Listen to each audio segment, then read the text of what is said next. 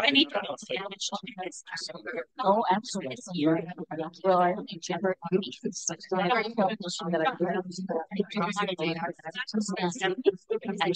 then I went to the hospital. Good evening, everyone. We're going to get started here. Got very quiet very quickly. Thank you. My name is Jasper Dent, and I'm the event coordinator for McNally Robinson here in Saskatoon. I'd like to start off by acknowledging that this event is being held on Treaty 6 territory, the traditional territory of the Cree, Saulteaux, Dene, Dakota, Lakota, and Nakota, and the homeland of the Métis. Thank you all so much for being here tonight. Just a note that this event is being live streamed, so please be aware of the webcam to your right. It's just in the corner there. I'd also like to take this moment to encourage you to silence your phones for the duration of the event. It's my pleasure to welcome you to the Saskatoon launch of Squandered, Canada's Potash Legacy by Eric Cline. Thank you to Eric for being here tonight and for working with us to create this event. Eric Cline practiced law in his hometown of Saskatoon prior to serving 16 years in the Saskatchewan legislature, where he held several senior cabinet positions, including health, finance, and industry and resources. After politics, he worked for 12 years as a corporate executive in the mining sector before establishing an arbitration practice and working as a professional fused glass artist. I will now turn things over to Eric. Please give him a warm welcome.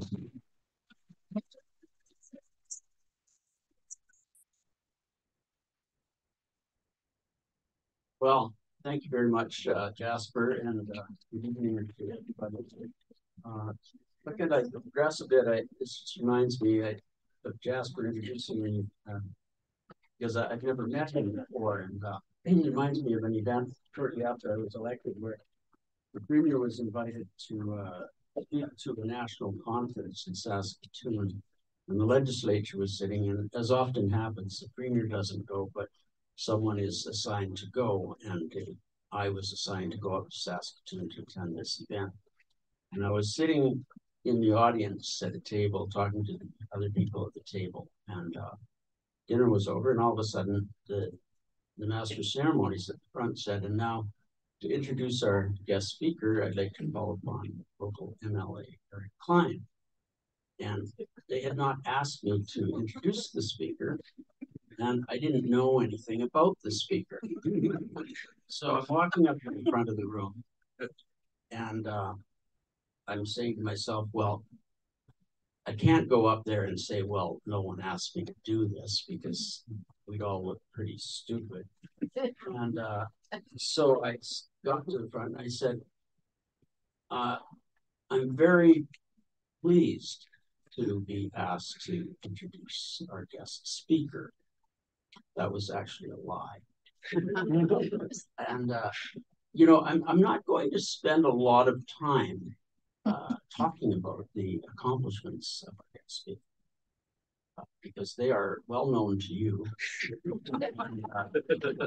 The list of accomplishments of the guest speaker is so long that if I started going into it, I would intrude upon her time. And I don't want to do that, because we've come to listen to her, not to listen to me. But I think we can all agree that when we look at what she's done, she's made a real difference in the world, and to many, many people. And that's why we're so anxious to hear her message tonight. So please join me in welcoming the guest speaker. And then she came up and she went to the mic and she said, I have been introduced many times in many parts of the world, and I have never been introduced as warmly and graciously. So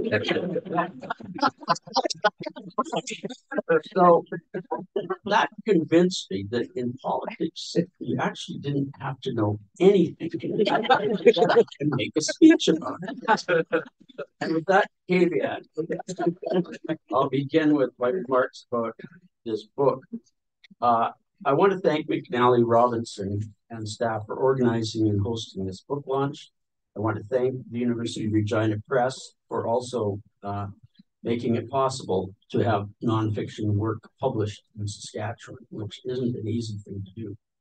And thanks to all of you for your interest in the question of whether we are maximizing benefit for Saskatchewan people from our potash legacy, a question which directly relates to the degree of equality of opportunity and quality of life for Saskatchewan people.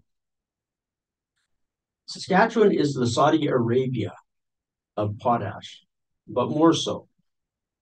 Saudi Arabia leverages its 16% of the world's oil reserves to dominate the world oil market and to ensure revenue from oil extraction stays in Saudi Arabia. Saskatchewan has 1/3 of world potash reserves and 1/2 of those in the free world. That potash is owned by the people of the province. Potash companies own the infrastructure which removes potash from the ground, not the potash itself. We allow them to remove our potash and sell it in return for payment of taxes and royalties. That price can be altered by the Saskatchewan government as circumstances change and where required in the public interest. No one disagrees that potash companies are entitled to make a reasonable return on investment. Once they have made a reasonable return on investment, excess revenue from the sale of our potash should belong to the public so that the value of the potash is received by the public.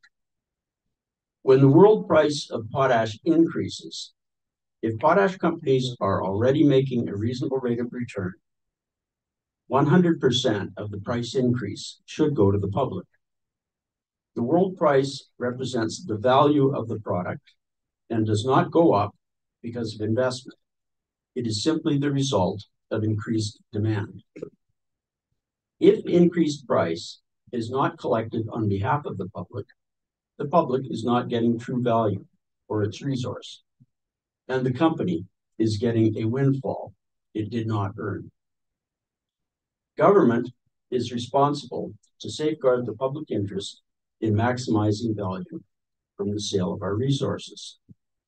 So in 1974, when the world price of oil more than doubled during the so-called energy crisis at that time, oil companies in Alberta and Saskatchewan, under the terms of their leases with governments in Alberta and Saskatchewan, were entitled to receive a windfall of billions of dollars in today's dollars. Progressive Conservative Premier Peter Lougheed of Alberta and New Democrat Alan Blakey of Saskatchewan both took the same approach. They retroactively amended the leases to capture a windfall for the public. They recognized the additional revenue did not result from corporate investment or risk, and the public should get value for its resources. Saudi Arabia pulled itself out of poverty by acquiring 100% of its oil extraction business. Norway owns about 70% of theirs. It has a $700 billion US sovereignty fund and social programs which provide a safety net for all of its citizens. It does this with 0.5% of the world oil reserves, less than 1%. In addition to owning 1/3 of the world's potash reserves, Saskatchewan has the highest grade potash, the cheapest to extract, and the best potash mines in the world. These mines cannot be moved anywhere. Until 2008, potash producers made a reasonable return on investment. The price of a metric ton of potash was generally below $200 and rose to $270 in 2007. Then it jumped in 2008 to $750. Gross profits, already adequate, tripled from $1.5 billion in 2007 to $4.5 billion in 2008. This was a $3 billion windfall. Prior to the 2008 increase, PCS had stated in its annual report for 2007, it was thriving, with potash trading at $270.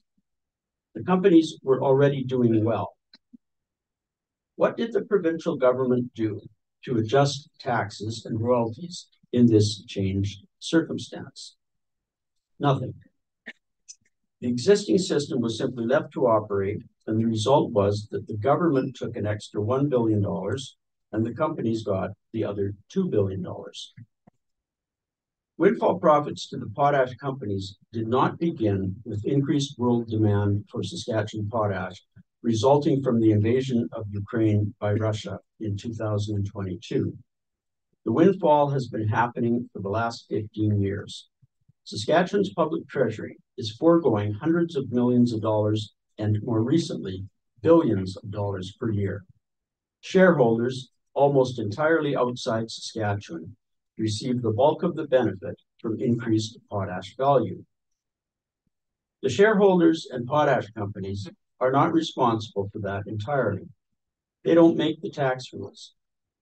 They have the ear of politicians, they curry favor through advertising and sponsorships, and generally put a favorable spin on things. No one can blame them for pushing the envelope in their favor. Their job is to maximize shareholder return, not the return to Saskatchewan people.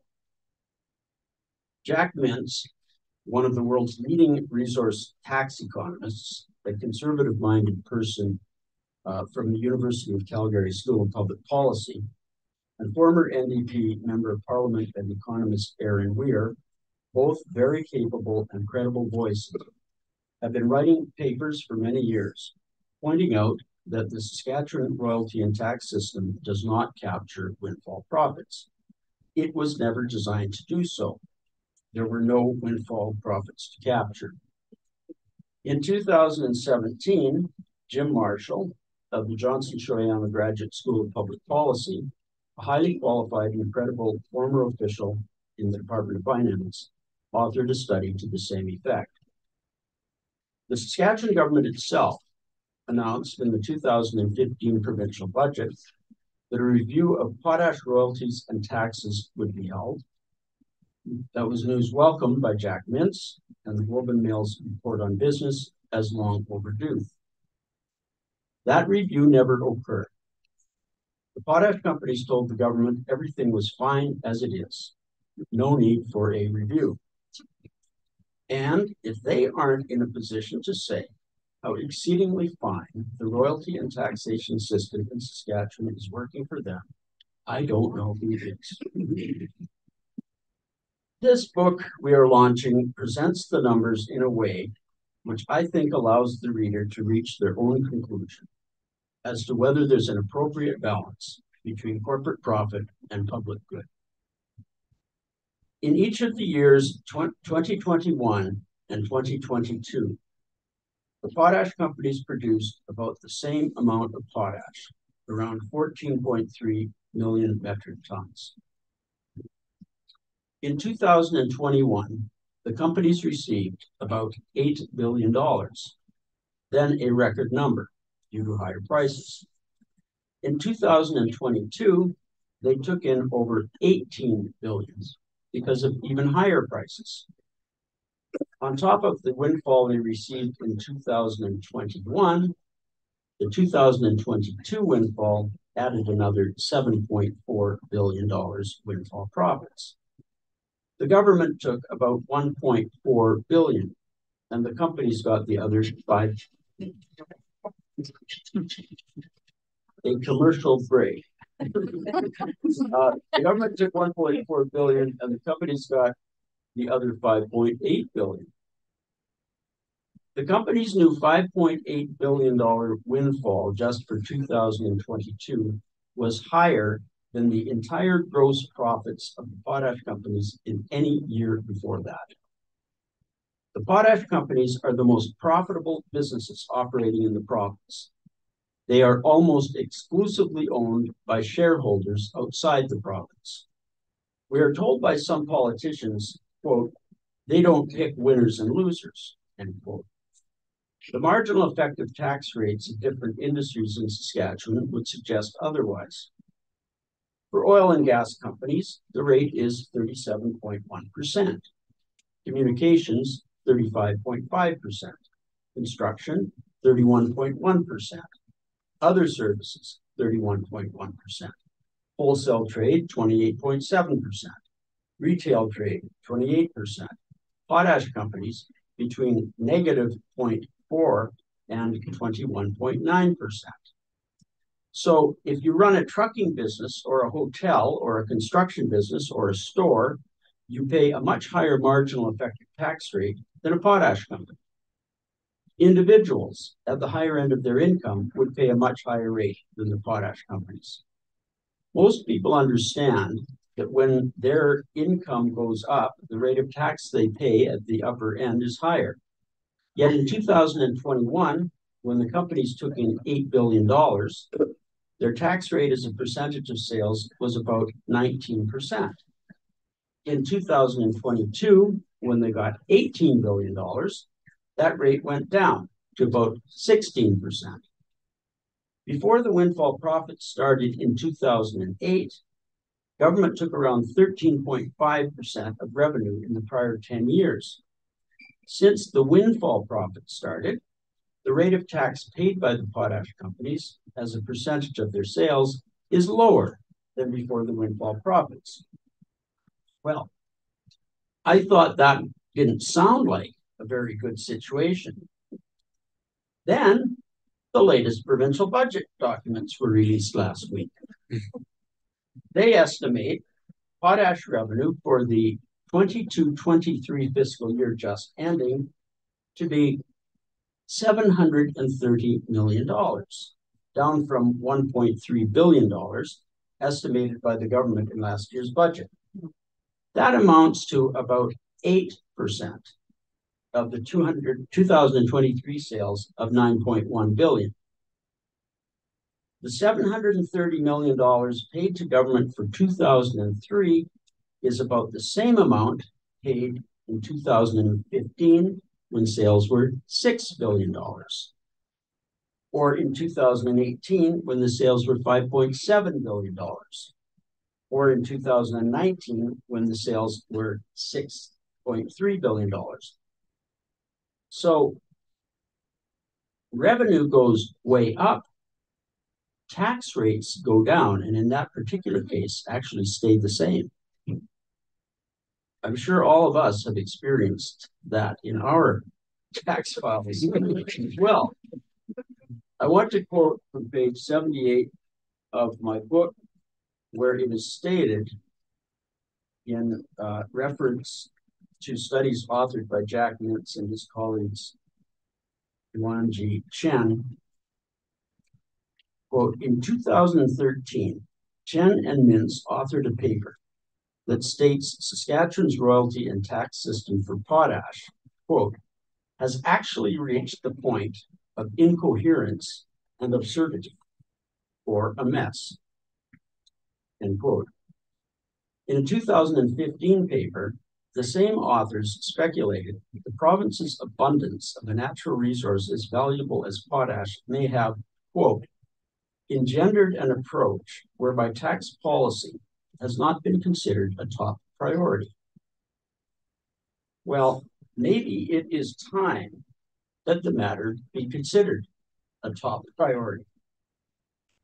When potash companies pay less taxes, others must pay more, or cutbacks to government programs may occur.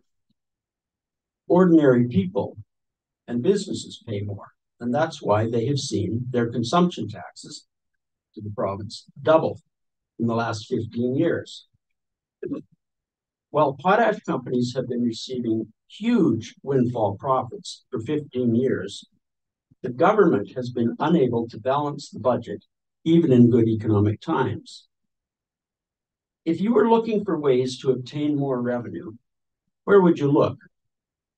One would have thought it might be an option to look at the wealthiest among us to contribute to the public good, especially if much of their wealth came from buying public resources at highly discounted prices. Instead, other solutions were favored. We've gone from number one in the country in terms of pure pupil education funding to number 8. Sales taxes on everyone, as I just mentioned, including working people and small businesses, have doubled. Parents may have to pay $200 a year so their kids can eat lunch at school. The government stopped paying for school supplies for kids on welfare and stopped paying rent to landlords and utilities on behalf of people on social assistance.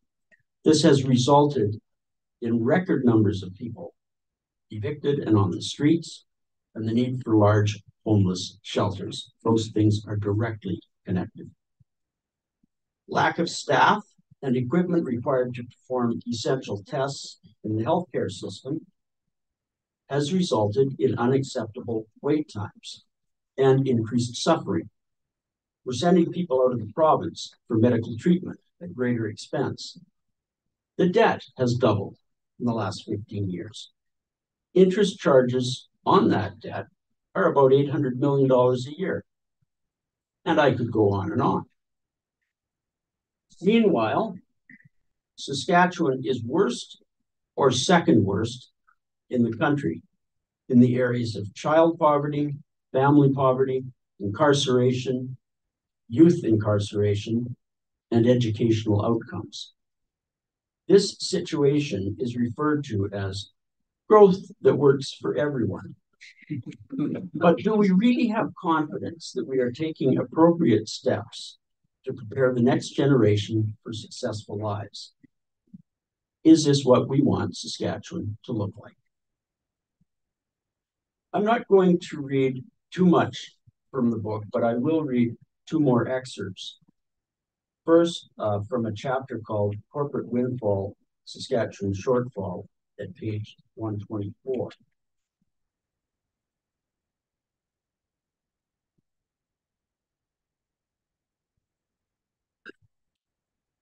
Miguel Sanchez, the author of the Campaign 2000 report on child poverty in Saskatchewan, has stated that despite raising the issue of child poverty year after year, he saw, quote, the continuity of the same socio-political economic model that seems to privilege private interest over public interest and over people, end quote. It is difficult to disagree that private interests are in a privileged position over the public interest. Shareholders who live outside the province receive favorable treatment, while the vulnerable within the province receive less as time goes on. It is inexplicable that the companies and shareholders in a situation of huge profit would be favored over Saskatchewan people. Now, before I go on, I just want to say, so I don't forget, not everybody agrees necessarily with partial public ownership of potash industry, but I think it brought the Potash Corporation together to begin with. And I just want to say, Elwood Cowley is here, and there are a lot of distinguished people here, but I want to single out Elwood because he really was the architect 50 years ago of the legislation to create the Potash Corporation of Saskatchewan. So take a wave, Elwood.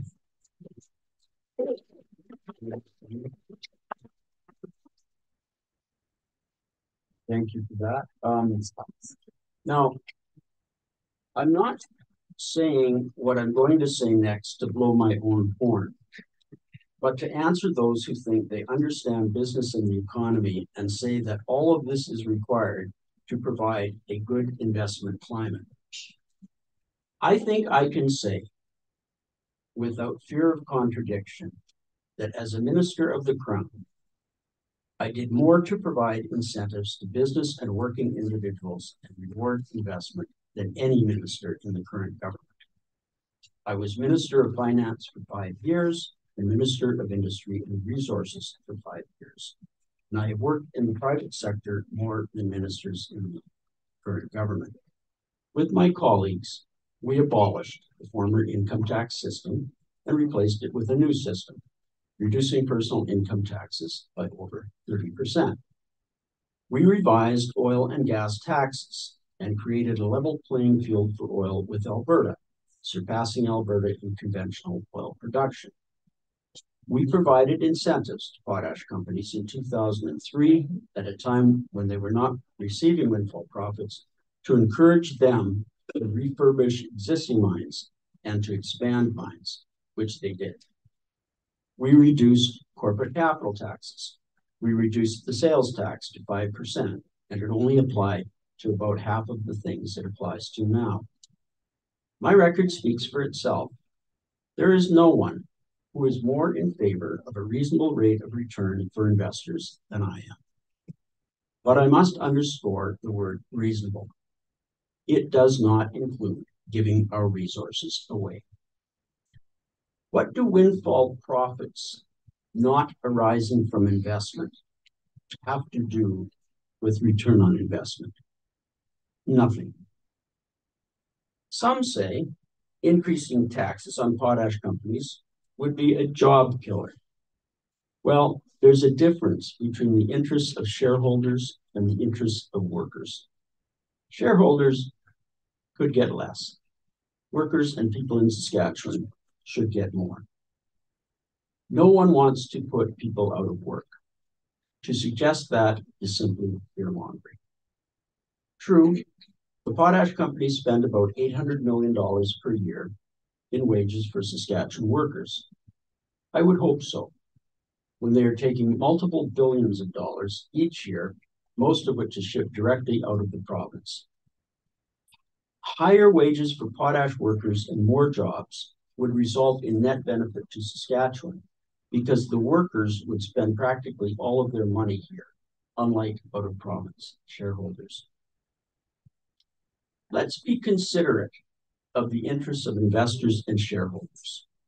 At the same time, let's be considerate of the needs of children to be fed and have a quality education, of patients to be treated, and of people to have a roof over their heads. Let's be considerate of the need of working people and industries to have a tax system where everyone pays their share. Let's reduce the debt servicing costs we pay to investment bankers and use it for the benefit of Saskatchewan citizens. I hope this book will cause people to think about what kind of society we want to be in Saskatchewan. We are very privileged to be blessed with resources which allow us, unlike just about anywhere else in the world, to build a society of greater equality of opportunity, a more healthy, safe, and secure society. If we do not act to leverage our unique potash resource, we are not taking the opportunity to maximize benefit to Saskatchewan people, and we are indeed simply continuing to squander our potash legacy. Before giving people an opportunity to ask questions, I'd like to close by reading a few more paragraphs from the book. It's 132, 134, not the whole pages.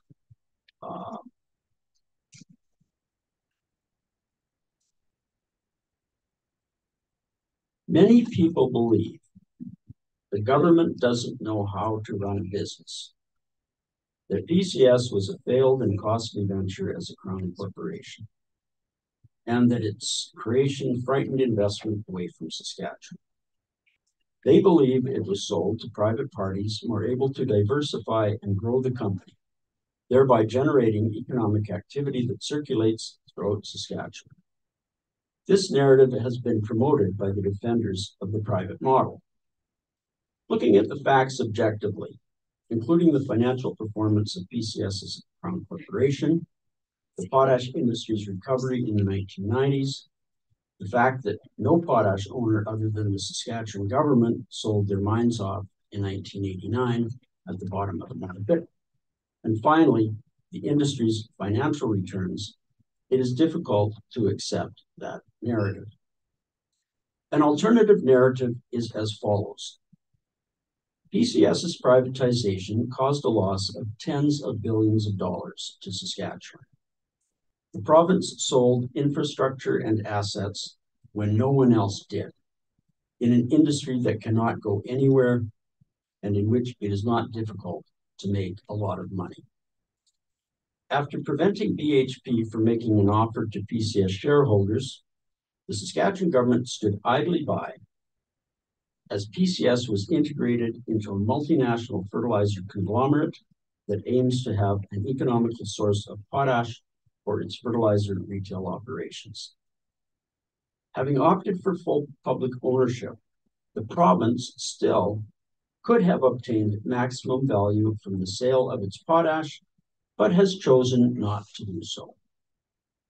For 15 years, voices on the right and left of the political spectrum, as well as people in the center, have offered expert analysis to the government, identifying a serious problem and offering a solution. The Saskatchewan government, rather than following the advice of independent experts, has instead relied upon the advice of experts from the industry itself. When confronted by poverty, a crisis in healthcare, an education system crying out for more resources to prepare Saskatchewan children for a successful life, and a high rate of poverty, incarceration, and homelessness, the wealthiest corporations operating in the province are undertaxed, while the government cuts back on the poorest of the poor. The province can set aside the notion that what is good for big business is good for Saskatchewan, and bargain hard on behalf of the people of the province. It is apparent that has not been occurring for some time. Saskatchewan's birthright is a resource so sufficiently vast, rich, and in demand that it could enable the province to build a model society. The province can have quality education, healthcare, and programming for the benefit of all its citizens. It can end poverty and homelessness. It can leave more earnings in the pockets of working people and the coffers of industries other than potash. It can do these things if it decides to. Thank you very much.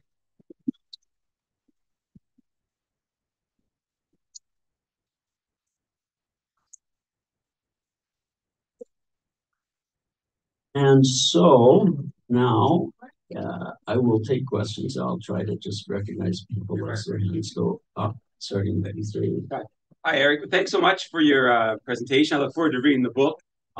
Obviously, there was a part of the presentation you're talking about windfall profits. So I wanted you to elaborate a bit more on that, because obviously, for what you're talking about, I imagine the threshold between regular profit, I use that term, and windfall profits is important for your whole argument you're trying to make in the book. So where does a regular profit turn into a windfall profit? Okay, well, it's a very good question. I don't have an exact number for what a reasonable rate of return on investment would be, although I think there are people that would be qualified to say that. But to put it in context, I would explain it this way. In 2007, when the world price of oil was $270, I think, dollars a share or a metric ton, the annual report of the Potash Corporation of Saskatchewan said, we are thriving. That was a higher price than they had in the past. So we know that they were making a reasonable rate of return at $270. Then that over the next 12 months, the price shot up to $740. So it almost tripled. And so that since they're already making a reasonable rate of return, everything else is gravy, and really that additional money that just came from a higher world demand and a higher price, which had nothing to do with investment or risk taken by the industry, that's a windfall. And what we've seen since then is just windfall after windfall. And what I do in the book is I take the base of $270 and put it in real dollar terms up until the present date, and what the companies would be getting at that rate, since they were doing quite well at that rate, what they actually got and what the difference is. And I think, it then indicates that the potential windfall profits that they've earned could be up to something like $20 billion over a period of time. And, you just you consider the difference between 2021 and 2022.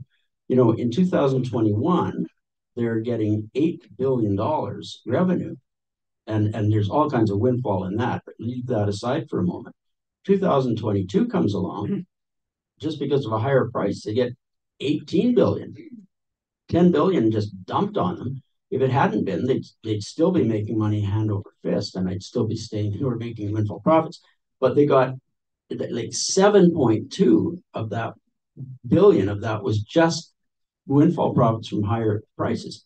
And that should go to the public, and at worst, it should be a 20-80 split between, like, with 20% to the companies maybe and 80% to the government, but not the other way around. When you're running a deficit, imagine running a deficit in those circumstances instead of tapping the money from those companies. Then all of that money, they can talk about their $800 million payroll every year.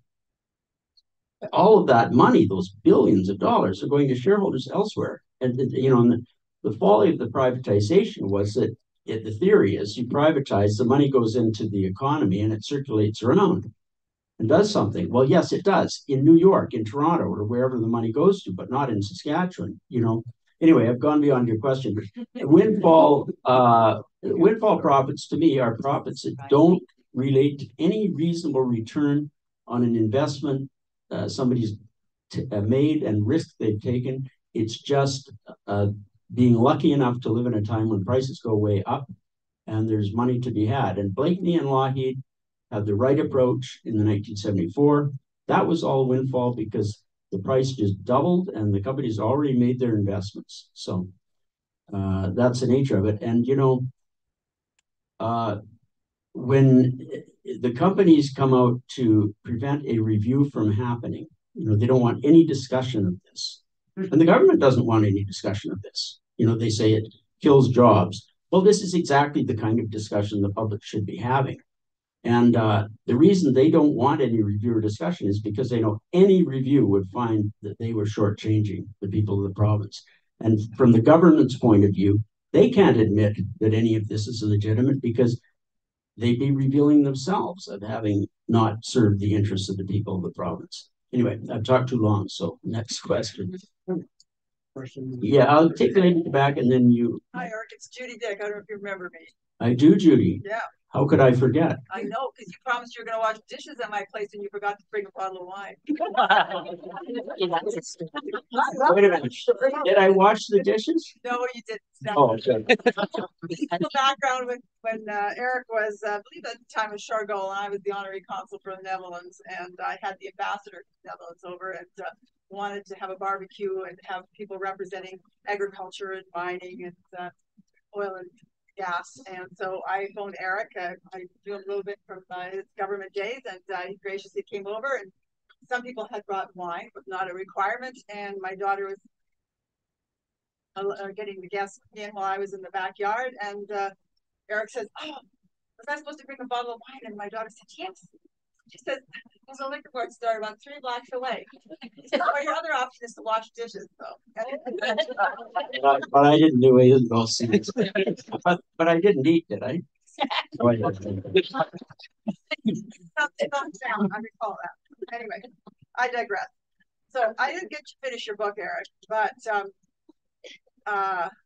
I look at what's happening in, I've got lots of questions, but anyways, I'm going to leave it down to this. Mary Mandrick talked about how the federal government was going after the profits of the Loblaws, the Westons and the other grocery industries. And nobody ever looks at the profits by the Potash CEOs and senior management. So there seems to be a lot of investigation into looking at how the profits are for the grocery industry. If the provincial government's not going to do it, how do we look at evaluating not maybe just the potash, but all the other resources that we have, uranium, gold, etc., to ensure that we're getting the benefits from those investments? Because whether you argue whether private or public investments, it must be what's best for the province. And I don't want to detract investment from the province, but at the same time, I want to see a more balanced, what you're talking about. So anyways, thanks for writing the book and for, sometimes we need to have that information put into a condensed book so that we, the average person, has a better understanding of what's going on and have the discussion with government. Well, thank you, Judy. Those are all good questions. And I think part of it for me is public awareness. It's getting the word out there about what is really happening and for the public to be informed and to say to the people in government that they expect that the public will get a fair return. And as you said, it has to be a balance. It has to be a balance between the interest of the potash producer to make a reasonable rate of return and the interest of the public in getting a fair price for their potash. And all we hear is talk about the investment climate. And I think you can have a pretty good investment climate if you're giving things away, But I think industry understands that we do not want to be taken advantage of and that we want a reasonable share from our resources.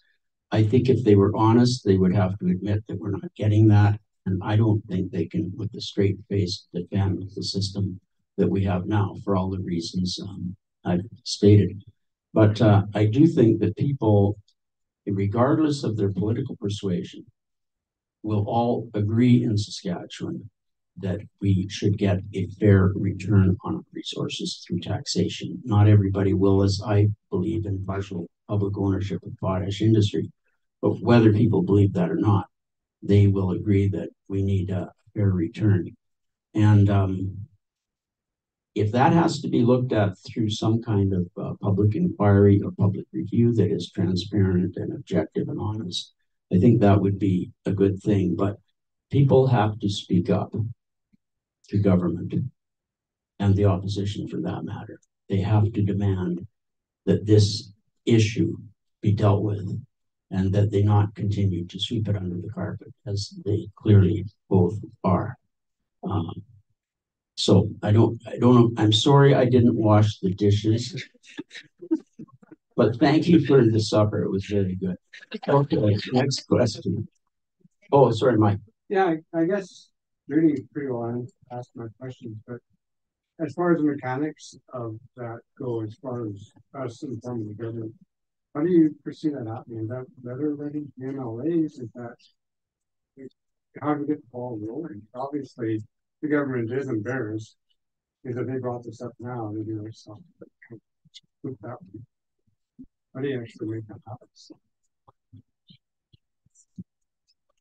Well, okay, the question is, how do you make it known to the government and politicians that we're not satisfied with the status quo in terms of their taxation? And, I just think it's just stating it to them frankly, like that this isn't good enough and don't give me a bunch of phony baloney excuses about it. It's just not acceptable. Like 8% of the revenue this year isn't acceptable. What are you going to do about it? And I think that they are listening to the potash companies all the time, meeting with them all the time, and listening to their stories about how they need a return on investment. They're not hearing as much as they should from the public because the public doesn't really know what is going on. It has not been publicized. Now, one of the advantages of my book, I think, is that, these companies make profits in a variety of areas. They have phosphate operations, they have nitrogen operations, they have retail operations. I don't have those in the numbers. I just take out what they make from Saskatchewan potash, disaggregate that in the case of each company, and then combine them together so that we can see what it is. So it becomes less confusing and more clear. And when we look at what the money is being made from potash and what we're getting, it's just clear. And in my opinion, it's indefensible. And we just have to start saying that to politicians. It's just not acceptable. So writing our MLAs? Or writing or talking to them or, just whatever, but not being afraid to say it and just not taking no for an answer. You know, this has to be dealt with, in my opinion, because this is the most important question that faces the province. We have people living in dire poverty here, and it's growing. We can see it on the streets. We see the poverty. We see the people in the streets. We see the homeless. And the answer to how we deal with the potash tax question will determine what kind of society we're going to have. And right now, I don't think it's going in the right direction. I think it's going to a greater divide between people with wealth who are comfortable and a lot of people who are desperately poor. That's what I see. And we need to change it. And I think this is how we change it. I think there was somebody over here. Oh, somebody at the back there. Yes, Grant Orchard, thank you very much for your presentation, Mr. Cline. Very interesting. I'm looking forward to your book. I wonder if since the release in the news of your book, if there's been any indication of any interest from any in the current government circles, curiosity or receptiveness, or even in the opposition to. No, I have not received any overtures from anyone in government or the opposition to discuss it. I see, I don't know if it's more advertising by the potash companies at the airport and other places about the wonderful things that they're doing. And I mean, they do wonderful things in terms of employment and sponsorship and so on. But those things are not a substitute to a fair taxation system. And one of the things we do, I think, in North America, unlike Europe, is that instead of having higher taxes and having the government determine what kind of equipment you have in hospitals and so on, we rely to a larger extent on private philanthropy and charity. And corporate sponsorship, in one sense, is something that almost lulls us into accepting tax regimes that really aren't that acceptable. But I'm sure Aaron Weir and Jack Mintz would agree with the statement that I'm sure it's much more difficult for us to get the ear of people in elected office than it is for the potash companies themselves, who I think can get a meeting with the legislatures anytime they want. And that's not the case with us. Yes. I went to my granddaughter's grade 6 classroom to deliver her trumpet that she forgot to take on the bus to College Park area in Saskatoon.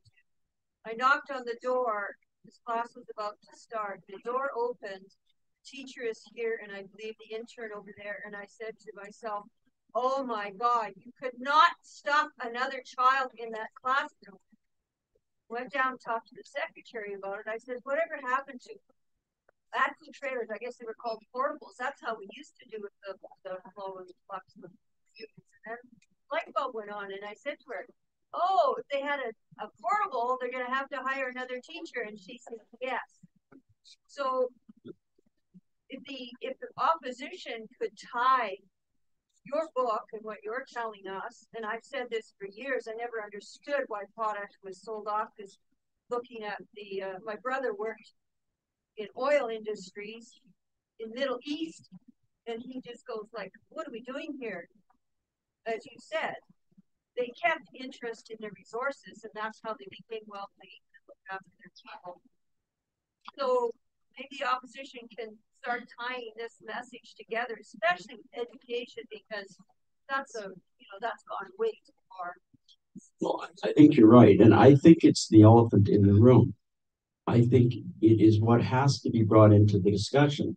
We can talk about a crisis in education, but you don't hear anybody in the Legislative Assembly saying, well, maybe it's because we don't charge enough to the resource companies. Maybe we could get more. Nobody ever says, why are we increasing consumption taxes on small businesses and ordinary people instead of getting a bit more money from the potash companies? They just don't say it. I think they're afraid to say it because they'll be accused of wanting to put a tax on wealth or raise taxes. And I think that there's a difference between threatening to raise taxes on everyone and imposing higher taxes on entities that are making really obscene profits in the province. And that should not be a difficult message for competent politicians to deliver. But it seems that nobody up to this point wants to deliver it. So that's something also that should be mentioned to politicians in the province, that they should speak up about that. And when it comes to education and the underfunding of education, someone once said, if you think education is expensive, try ignorance. Because we are going to pay a big price for the bad social policies that are going on right now in the province. And when the government stopped paying the rent to the landlords and paying utilities, it resulted in hundreds, if not thousands, of people being evicted from their homes. They don't have public housing to go to. There's 3,600 public housing units that are not repaired. You see people in the streets like you've never seen before. And it's a disgusting and saddening sight. I mean, to go through Saskatoon and see that. And it doesn't have to be that way. And instead of the government sort of wondering why we need large homeless shelters, they need to start making some of the changes that are necessary to prevent it. I mean, I'm going on too long. But you're right, these things are connected. And that's why I want to make the point that something has to change here. Yes. Why do you think, it just seems to me, watching current government, when we went through the BHP and Agrium or Nutrient and their support for PCS at the time, why do you feel that there is such a, I don't know, beholding to the potash industry when in fact the resources belong to the province and the government's responsible for managing those resources? And so what is the why are they so intimidated, I guess, by potash? I think that the people in government believe that if big business tells them they're doing a good job, that they're doing a good job. I personally believe that if big business tells you you're doing a good job, you're probably not doing a good job, because it's the job of big business to push the envelope forward, to ask for lower taxes, less regulation, and so on. And it's the job of the government to have the public interest in mind and push back. Well, no, we can't give you that. And so when the party I was with was in power, you constantly have this tension in the media that, the potash companies want this, but the government says that, and it looks like you're having a fight about it. And to me, that's the way it should be. When you have the potash companies saying everything is just perfect the way it is, I don't think the government's doing very much pushing back. And it's very curious because, PCS wanted the government of Saskatchewan to get the government of Canada to disallow the BHP bid to take over PCS. And they got the government of Canada to do that because that's what PCS wanted. And then when PCS wanted to go into Agrium to form Nutrient, which is our potash company, largest potash producer in the world, going into a fertilizer company so that they can have a cheap source of fertilizer for American farmers. What did the government of Saskatchewan say? Nothing. It was okay, because that's what PCS wanted. And it's a serious problem when government is only listening to big business. And I think that is what they are doing. And I think they believe that big business knows what it's doing. And if you listen to them, you're going to do okay. And to me, it's just a very naive view. But I think clearly that's what's been going on.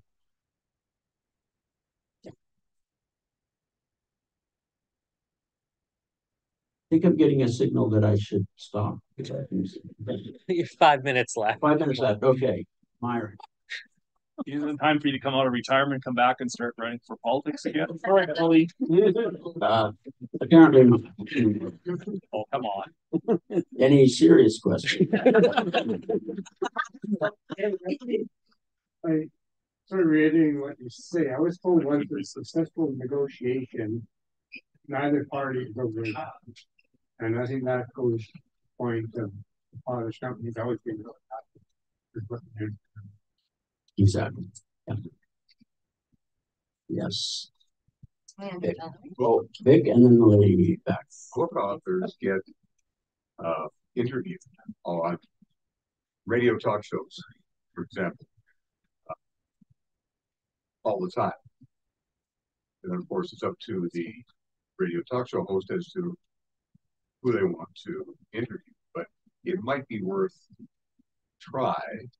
I mean, CBC has talk shows, news talk shows, and Rolco has a talk show in both Saskatoon and Regina, and it would be interesting to see if you try to get on there. If you might have to supply a complimentary copy of your book to John Gormley's replacement. Actually, but I have been on there. I've been on CBC twice, and I was on Global TV, and I'm going on the. About this? Yeah, I'm going on the Evan Bray show on Monday. Good. Well, that's a way to get it out to the grassroots, to people in their homes and cars and offices, and tell it like it is. Yeah, exactly. Thank you. I was just wondering if you had any sense that if there was a change in government that would have politicians that would sort of take on the Potash company. Well, I can't speak. Yeah, well, the question is, do I have a sense if there was a change in government, do I think there would be a change in approach? I think there would be. I think that the opposition is being very cautious because oppositions believe that governments are not elected but defeated, so they're really just being quiet and waiting for the Sask party to make some gap. And that's a strategy. I think that they could probably afford to be quite aggressive on this issue and that they would get a lot of public support. Whether or not that is their view, I don't know. I don't know what their view is, and it hasn't been indicated to me. But I would like to think that if the government changed, that we would see some change in policy. Okay.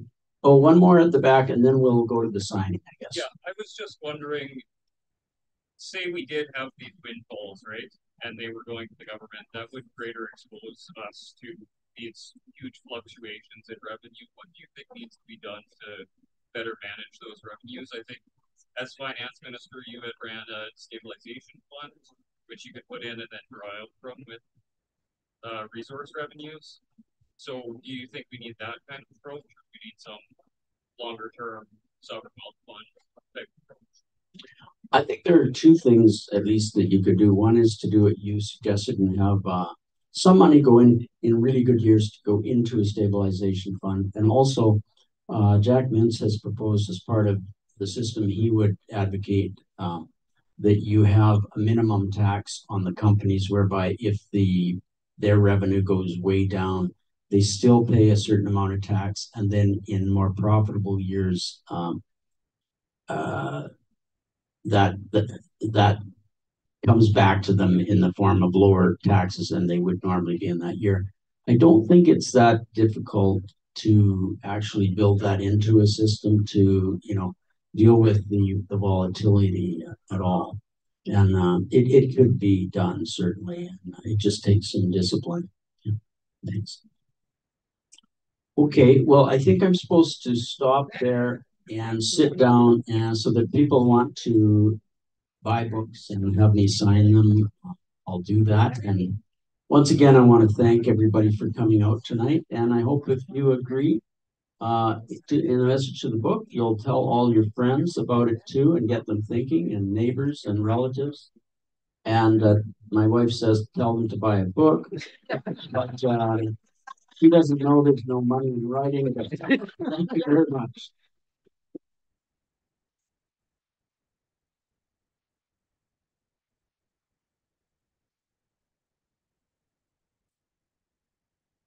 Thank you everyone for coming out tonight. There are copies of the book at the desk to your right if you want one, and you're welcome to get it signed first before you go to the cash desk. Thank you all and have a good evening.